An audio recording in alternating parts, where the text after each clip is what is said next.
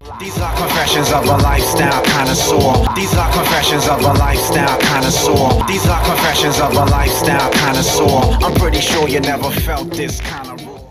Hey, yo, what's shaking? This is Mr. Cabernet, lifestyle connoisseur. And these are confessions of a lifestyle connoisseur. So check it out. I want to touch on something I just experienced. Never be afraid to apologize to someone. If you've offended them with your words or your actions, and you know you were wrong or you were in the wrong, never be afraid to apologize to them. Okay? That doesn't make you weak. It actually is more of a strength than anything. You know, people that are afraid to apologize, knowing they're dead wrong. And I've heard people say, like, you know, apologizing is weak. It's weak to apologize when you're wrong? Nah. It's weak to not apologize when you're wrong. That's a weakness. Okay? Because what you're doing is you're stating that you are controlled by your own foolish pride. Right? It's pride. I don't know what it is about pride. People are proud of some of the wrong things.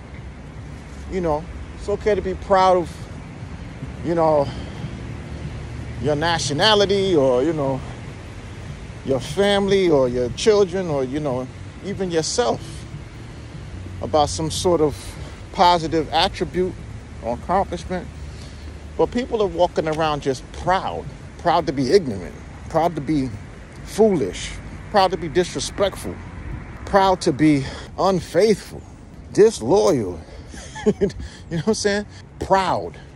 Pride is your enemy with most things.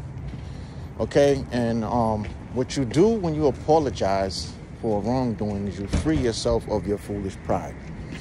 That energy needs to be freed. Okay, so that you don't walk around with the negative karmic energy of disrespect towards people and assholism. You dig what I'm saying? You're an assholist. It's not cool to be an asshole all the time. These are things that go through the mind of a lifestyle connoisseur in 2024. But listen, be the best you could be honest, and forthright, protect your energy, and return the same energy that somebody gives you. Return it back to them. Give it back to them. Tell them, I don't want this energy. Here, you can have it back. in the kindest way possible.